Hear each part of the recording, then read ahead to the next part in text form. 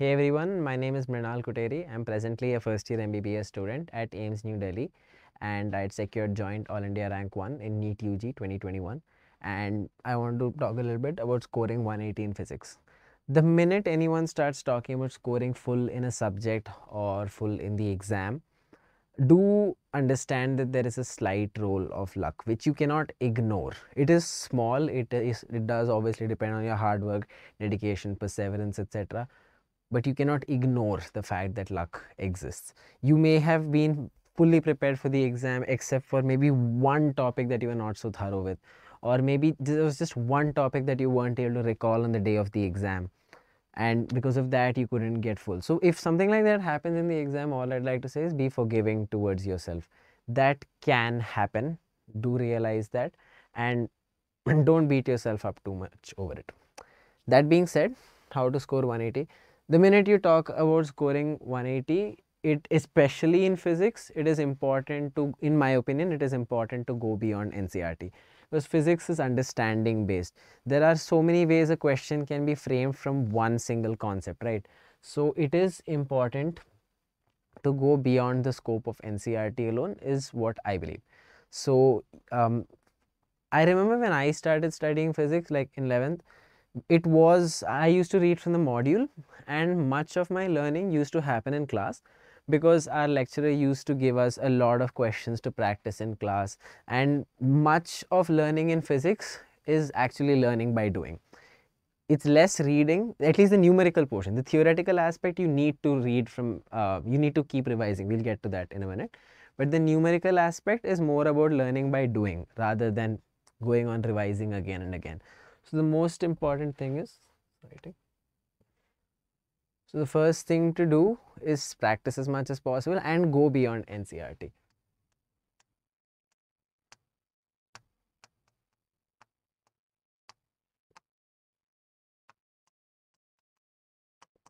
So I had mentioned about how my lecturer used to give us a lot of problems to solve in class, and a lot of worksheets and questions that were in our material. A lot of these questions were not restricted to the scope of NEET exam alone, right? There were a lot of questions, especially I remember both the physics teachers I had in 11th and 12th, they were primarily teaching engineering batches. So they used to give us questions that were commonly asked in the JEE exam, or were to be solved by JEE aspirants also. And why did they give us that? For the basis of experience, practice, and conceptual understanding, because the kind of conceptual understanding that you get by doing those kind of questions is unmatched. It is entirely different than what you can get by just reading NCERT and solving the kind of questions that usually come in the exam. This may seem like a waste of time, I realize that, but this is one of those things which is high effort, high reward, right?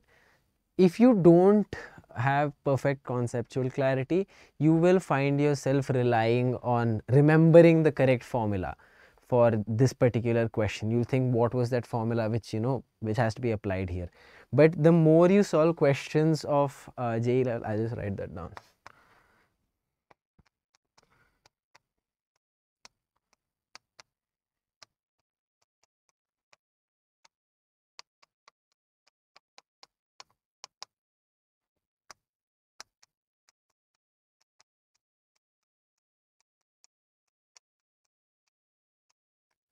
So you'll find that the more you solve questions of that level, and when you reach the stage, like initially you will not be able to solve it. No one gets it at the first.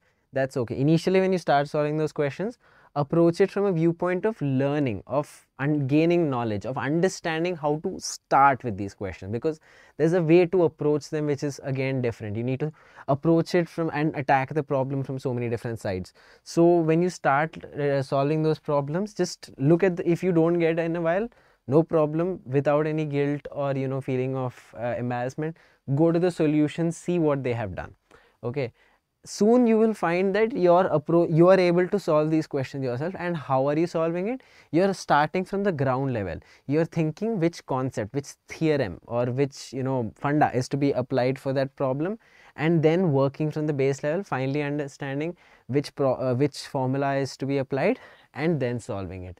What is the advantage of this? Some questions are not directly formula based. They need thinking, they need understanding, and that is possible only with, in my opinion, only with practicing questions beyond pure NCRT level.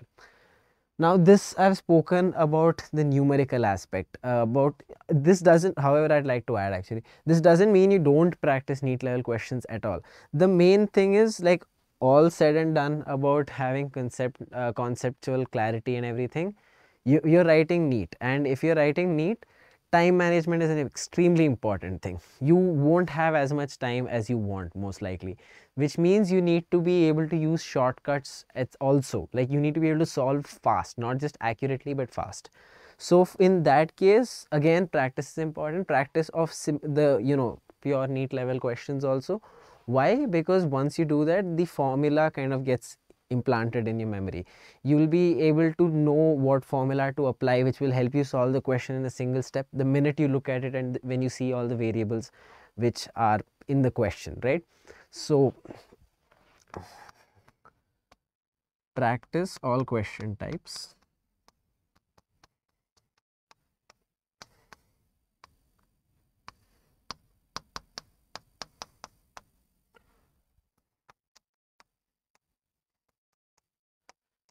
To improve speed.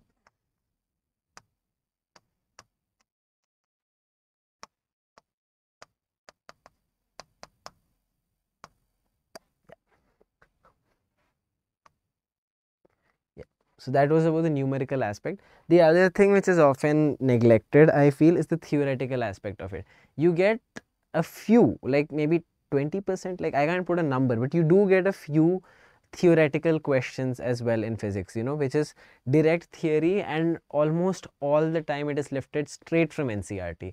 A lot of people neglect NCRT in physics because they only look at this part of it, of how you have to go beyond NCRT and how NCRT alone is not enough for physics.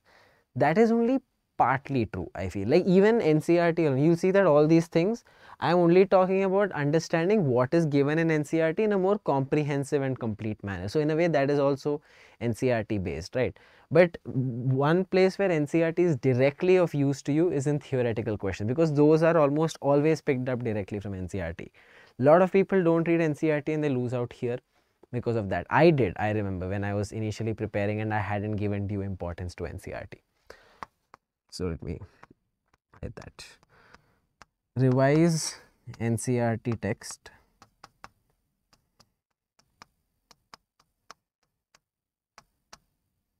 for theory.